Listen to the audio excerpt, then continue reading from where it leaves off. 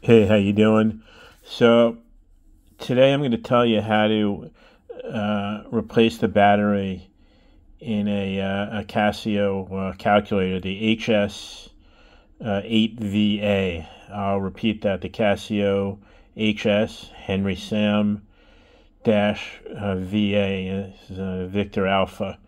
So it's pretty simple. First, all you have to do is you just turn the calculator off. You just press the off and turn it off, and then turn it so that the back of the calculator is facing up, and take off the screws and the cover. That's pretty easy to do. And then you got to take out the battery, but make sure you know which way it's facing, and then you put in a new a fresh battery, and make sure that the pluses and minus are facing in the correct directions. Then all you got to do is you put back the cover, and then you start the calculator up again. That's all you got to do. It's as simple as that. So good luck with your new freshly batteried calculator.